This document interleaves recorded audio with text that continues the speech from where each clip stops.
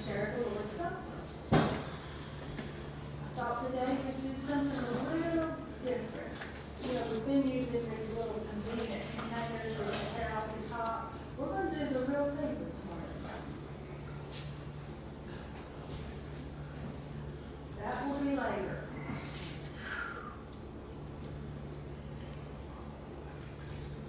I know for the past 2 weeks, I've taught about, 2 weeks ago I taught about Peter, James, and John going up on the mountain with Jesus, and they saw Moses and Elijah. Now today, since we're having the Lord's Supper, and here in churches too, I thought we would jump ahead and Luke chapter 22. Jesus had been on the mountain with his disciples.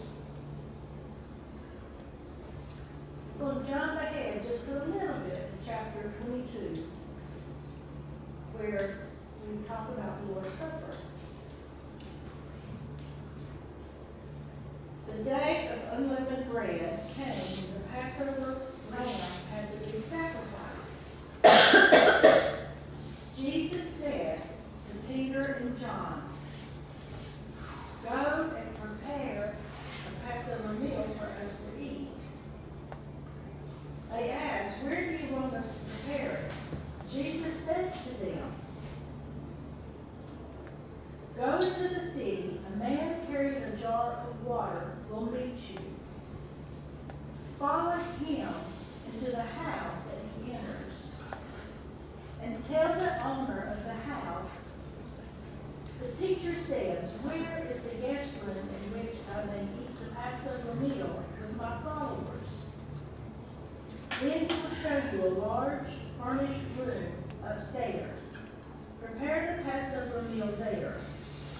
So Jesus and John left and found everything as Jesus had said. And they prepared the Passover meal. When the time came, Jesus and the apostles were seated at the table. He said to them, "I wanted very much to eat this Passover meal with you before I suffer.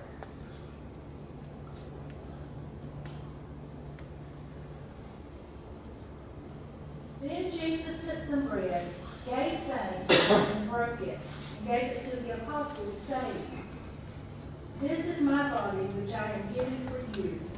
Do this to remember me." In the same way, after supper, Jesus took the cup and said, "This cup is the new agreement that God makes with his people. This new agreement begins with my blood, which is poured out for you."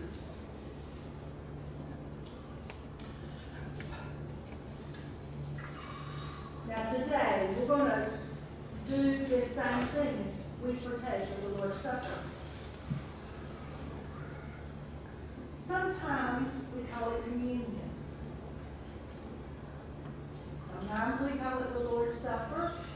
Sometimes we call it the Last Supper. And sometimes we call it the Passover meal, which is what it really was. There's different names used to describe the Lord's Supper.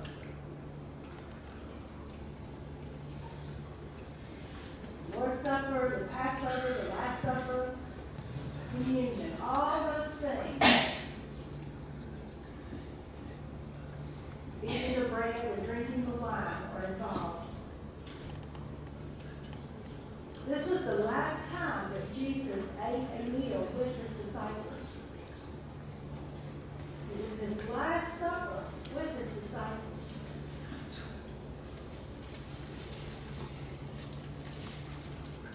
Jesus' disciples had been traveling toward Jerusalem in honor of the Passover, for taking the Passover feast. All the Jewish men from ages 21 up were required to travel to Jerusalem in honor of the Passover.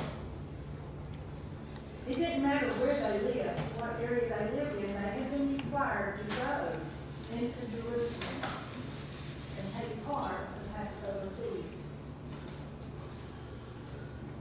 Now the disciples had started traveling from Galilee down toward Jerusalem.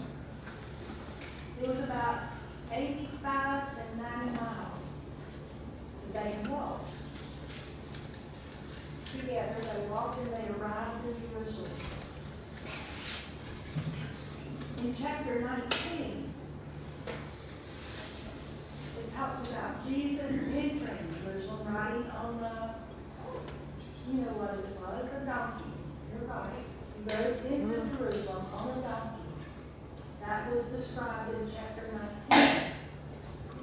And then in chapter 20 and 21, it talks about Jesus at the temple teaching.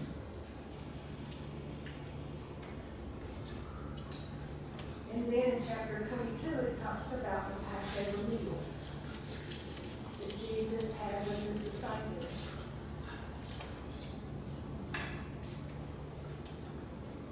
It was that time, it was about 24 hours before Jesus was crucified that he had that meal with his disciples. Now, 24 hours later, Jesus was crucified on the cross.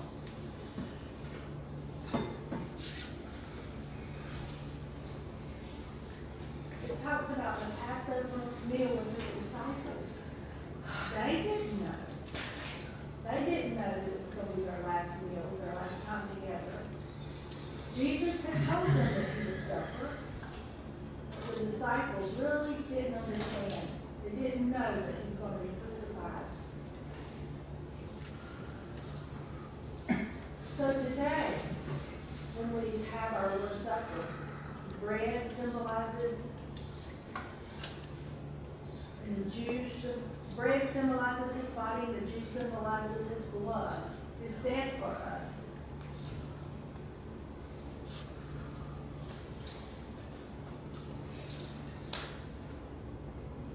So, the Lord's Supper didn't actually start in the New Testament. It actually began. The Jewish people celebrated it when the Israelites left Egypt. About 1,400 years before Jesus started his ministry. About 1,400 years before that time, they were enslaved in Egypt.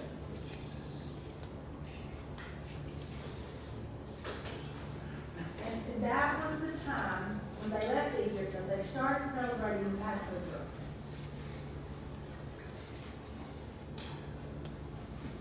You know how the Israelites survived in Egypt? You know that Abraham's family and his descendants, there was about 70 Israelites that were descendants of Jacob that went into Egypt. You know, it had rained and there was a famine for 7 years. You remember that story? There was no rain, and the food was, there wasn't enough food. People were dying.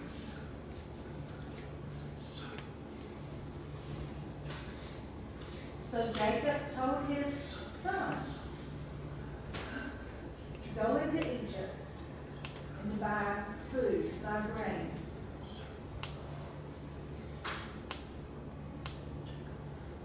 You know, Jacob had how many sons? Do you remember?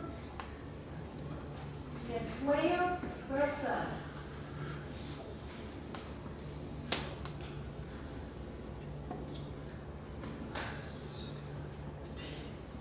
Now, Jacob asked 10 of his sons to travel to Egypt for food. Now, he had 12 sons. He told 10 of his sons to go to Egypt. Why only 10? Where were the other 2 sons?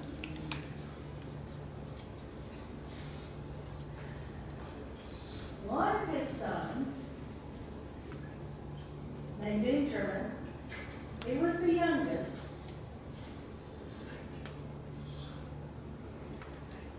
And And then the other son was Joseph.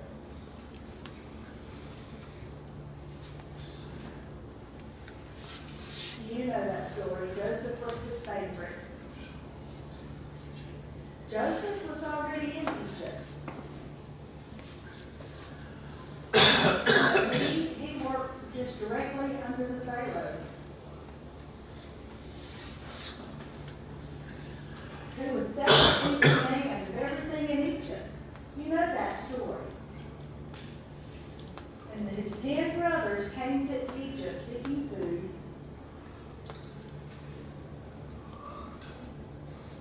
And Joseph told his 10 brothers to go back and to bring their younger brother.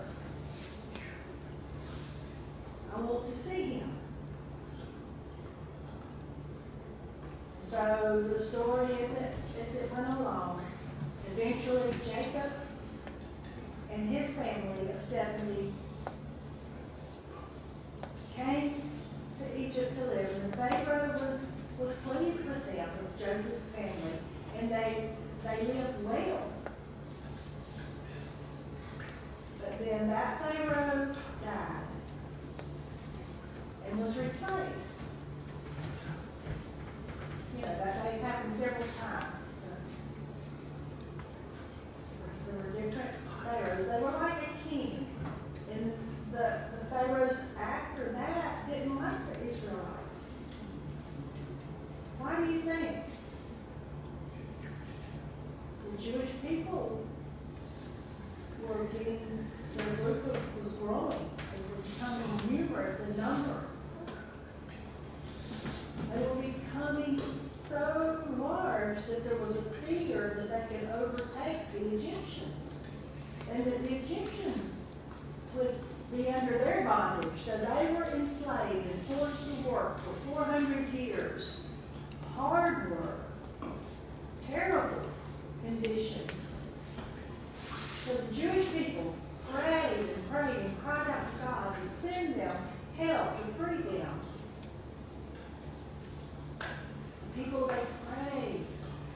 God heard their prayers. And you know, there was a baby born. What was his name? You're right, Moses. Moses grew up.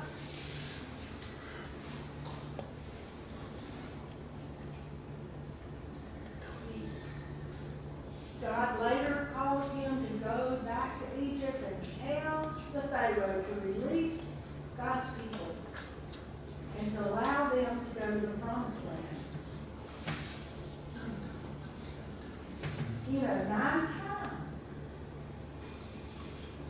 Moses told the Pharaoh, you must let the people go, or these things are going to happen. There were 9 different plagues that were allowed to happen. And Pharaoh was stubborn, hard-headed, and would not listen to God. Would not release the Israelites. Because they were working. They were doing all the things. They were getting free labor. They weren't being paid. They didn't want to release those people and lose all that. And the last plague, the last thing that happened, the last thing, there were 10. The very last plague was that all the babies would die. Actually, the firstborn. Firstborn boys would die. Firstborn of the family would die. Not only the babies that belonged to the people, but the firstborn of the animals too would die. God told Moses to inform the people, to warn them, to kill a lamb, and to take the blood from that lamb and paint it on their doorpost.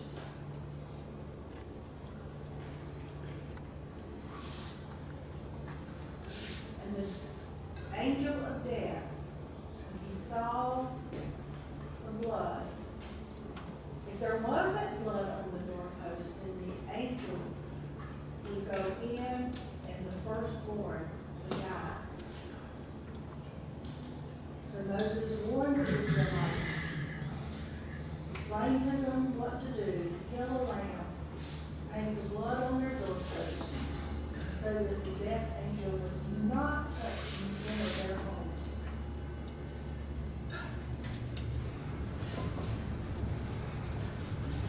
Now that's actually where the Passover celebration began. After that, God commanded the Israelites yearly to partake in the Passover meal to remember what had happened.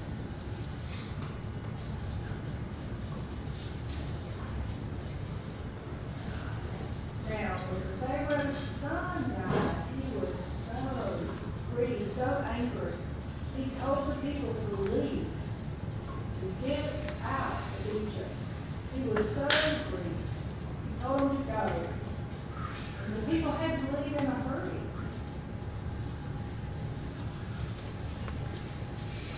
So they had animals and chickens and cows. They had all their possessions they needed to gather, their clothes.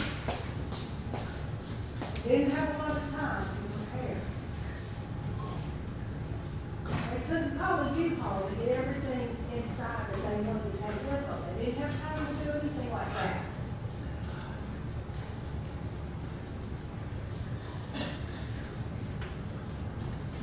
You know, you heard about the story in Hawaii last year when there was such a devastating fire. And all the people lost all the valuables and they gathered what they had time together, but it wasn't much. A little bit like that in Egypt when the Israelites had to leave. When they cooked the bread, you know, maybe some of you or your mothers have cooked bread. Remember how they would knead the bread and put it in a bowl, cover it, and wait for it to, wait hours for the bread, for the dough to rise. And then they put it in the oven and bake it. They didn't have time to wait for the dough to rise. They didn't have time for the yeast to do what it does. And they had to quickly go, so they prepared bread that was flat like this. It was unleavened bread.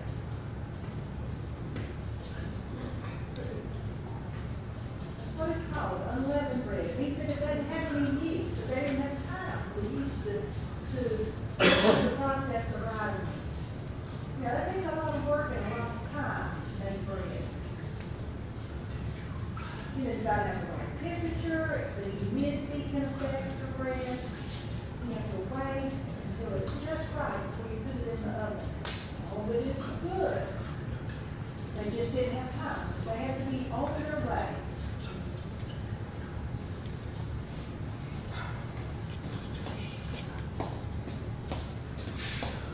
Now at that time, God commanded the people after that time to celebrate the Passover. They would have a 7-day celebration. They would log bread, help them remember how they hurried out of Egypt, how they had suffered in Egypt, and how God had delivered them.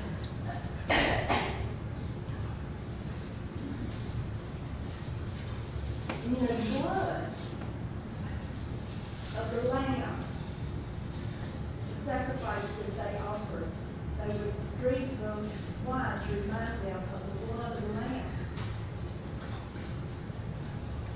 Remember back to how God had delivered them out of Egypt, how they had painted the blood on the doorpost. That was in the Old Testament. 1,400 years before Jesus was crucified. Before Jesus was there with his disciples celebrating the Passover meal, because they did that every year in honor of God and how he had rescued them, delivered them. Now today, the bread and the juice, the wine, we connected to Jesus.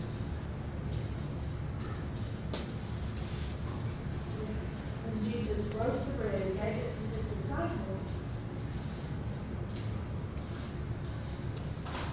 that bread, or when we break the bread and share it with each other, that bread represents the broken body of Jesus, that he suffered and died, so that we can remember that Jesus suffered and died for us, that he sacrificed his life for us, to give us new life.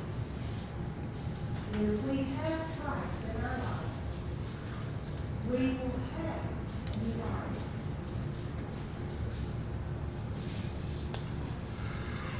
You know, the Bible tells us that Jesus' bones were not broken.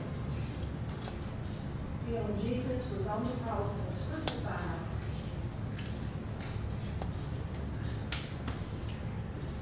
put the nails through his wrist, and it went through an area where there was not bone.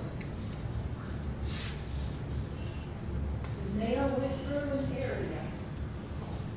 Had they put it through his hand, it may have broken a bone, but the area where it put it in his wrist, there was no bone broken. And in the Old Testament, it predicted, prophecy, said that no bone would be broken from the Messiah when he suffered and died. So the Passover began in the Old Testament. They would choose a lamb, a young, not an old lamb, but a very young lamb. Not old like me. A young lamb, an unblemished lamb that had nothing wrong with it, no sickness, no imperfections, but a perfect lamb to be the sacrifice for the people. Jesus became that perfect sacrifice for you and me. Jesus had no sin. He was perfect. We're not perfect. We have sin. We are sinners. The Bible tells us that we were born into sin. But Jesus had no sin. He was like the unblemished lamb that was used in the sacrifice of the Passover celebration, the blood that was painted on the doorposts of the Israelites so that the death angel would pass over. Jesus became our Savior so that we will not die but have eternal life.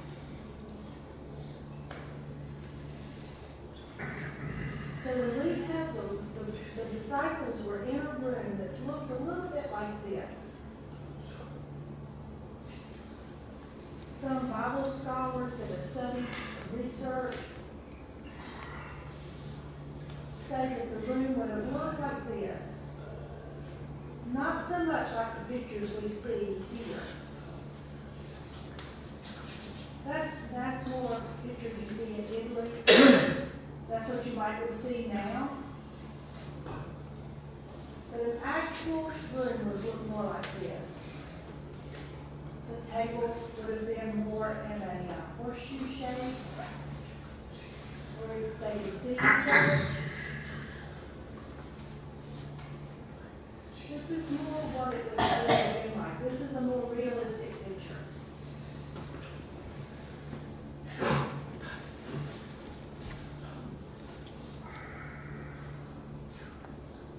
The lamb that was killed is the sacrifice, and the blood you use to paint on the doorpost also relates to the New Testament story of Jesus and his blood covering our sins.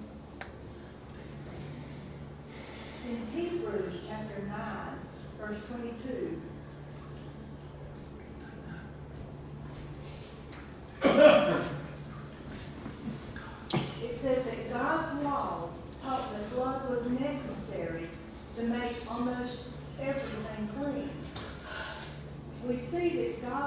does not forgive people for their sins unless there is blood from a death.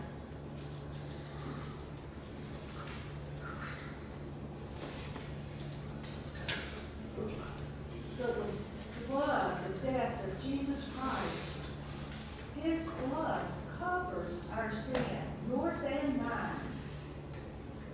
And only with his blood covering our sins can we enter heaven and have eternal life. If you have not accepted Christ and allowed his blood to cover your sins, when you die, you will not live with Christ in eternity. The Israelites were not able to save themselves from slavery. They were enslaved for 400 years. We must have the Lord's power, the sacrifice of Christ to save us. Jesus' blood covers our sin, yours and mine. So today, also, you remember the time when Jesus was on the cross. Do you remember what time it was when he died? It was 9 o'clock in the morning.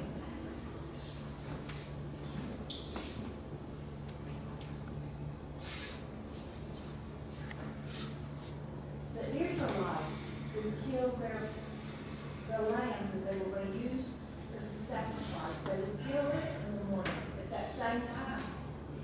At the same time that Jesus was crucified on the cross.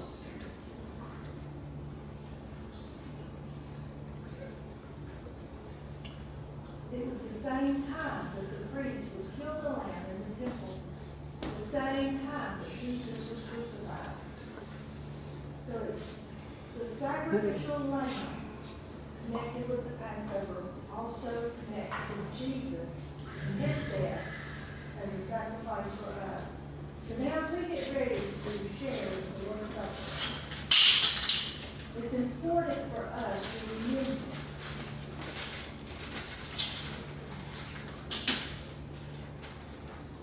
remember the story in the Old Testament of the Passover and how every year the Israelites would remember how God had helped them. They did that to remember. Every year to remember. Remember what happened. Now you and I today, when we eat this bread and drink this juice, we need to remember what happened with Jesus.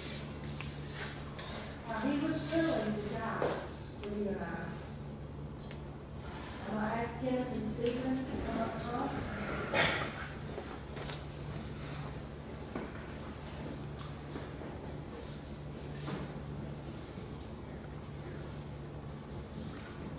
They're going to break the bread off and give each of you a piece of the bread. They will break it and give it to each of you, and everybody has been served. This is unleavened bread, and we will do this in remembrance.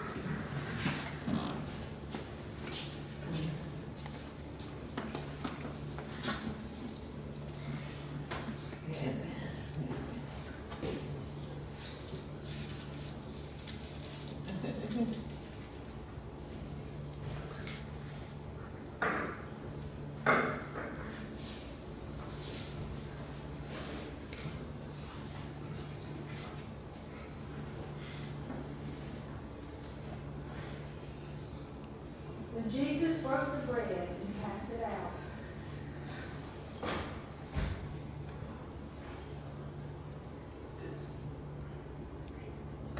He said, this bread represents my body broken for you. Father, would you lead us in a prayer? Our Heavenly Father, He surrendered and came here to die for us. You are above all. You were willing to sacrifice your life on the cross for us. Your body was crucified. You bled. And we look and we remember what you did for us. You saved us. And that we feel. Jesus says, when you eat this, remember me.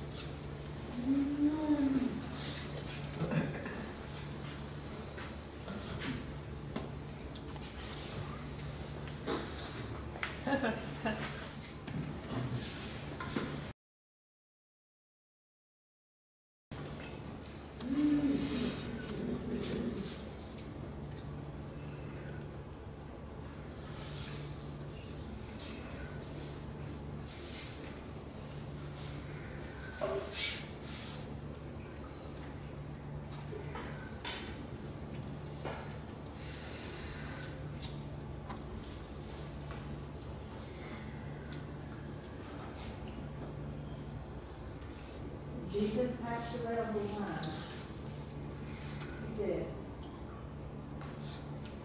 this represents my blood that I shed for you. And the verse says that without blood, there's no forgiveness of your sins. So I've asked Daniel to come pray.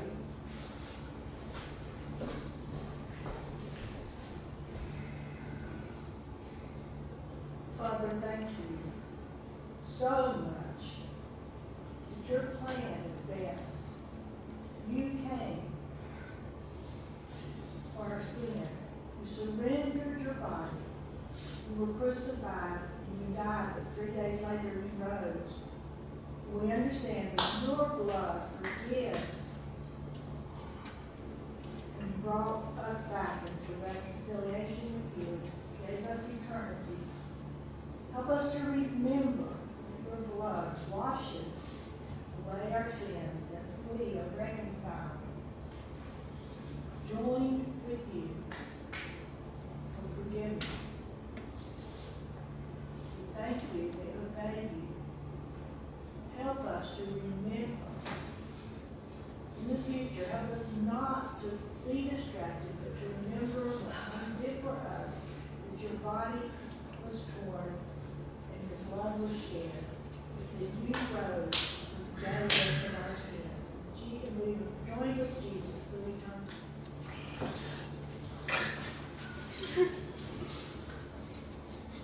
And Jesus took the cup and passed it to his followers, to his disciples. He said, when you drink this, remember me until I come again. Crash in just a minute. Thank you for coming this morning. I pray that today has really touched your hearts. And thinking about this all week, sharing the Lord's Supper about Jesus and his death on the cross, how the Old Testament talks about what will happen and how it all connects to the New Testament. Prophets foretold the things that would happen in the New Testament.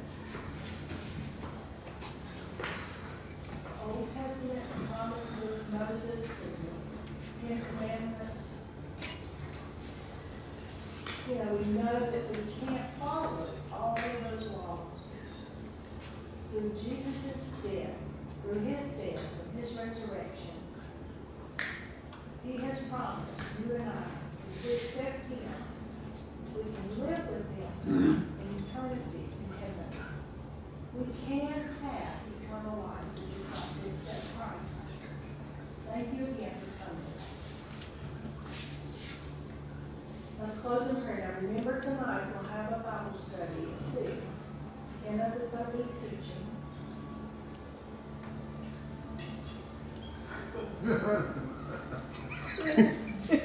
He will. You come and support Kenneth. Thank you for coming. Let's close in prayer.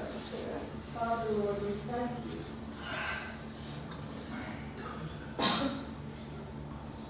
You tell us that you love us so much that you came and you died on the cross for us. And if we believe and accept you, that we can have eternal life. We thank you for your promise. We pray that if there's someone here who has not accepted you, that your spirit can convict them. That they will come to me or Bob or Kenneth, Stephen, to someone, to another Christian, to another believer, that they may help them understand how to accept Christ. Pray that you bless us today.